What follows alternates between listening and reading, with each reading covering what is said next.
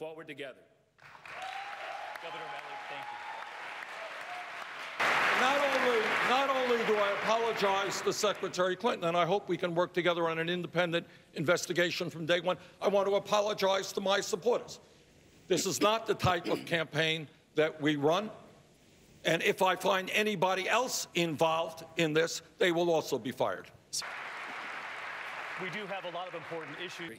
ISIL videos, ISIL training videos are telling lone wolves the easiest way to buy a combat assault weapon in America is at a gun show, and it's because of the flip-flopping political approach of Washington that both of my two colleagues on this stage have represented there for the last 40 years. We need common sense. Let's calm down a little bit, Martin. Yeah, let's tell the truth, Martin.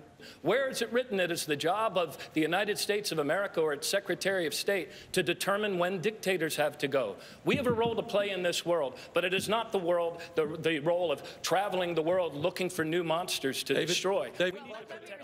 We now finally are where we need to be. We have a strategy and a commitment to go after ISIS, which is a danger to us as well as the region.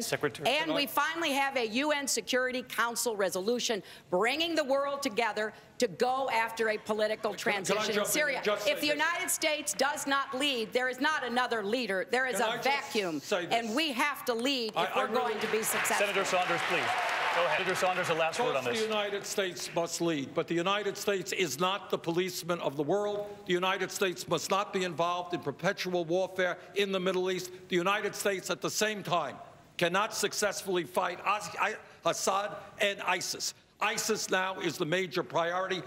Why is it that we spend almost 3 times per capita as to what they spend in the UK, 50% more than what they pay in France, countries that guarantee health care to all of their people and in many cases have better health care outcomes? Bottom line, this ties into campaign finance reform. The insurance companies, the drug companies are bribing the United States Congress.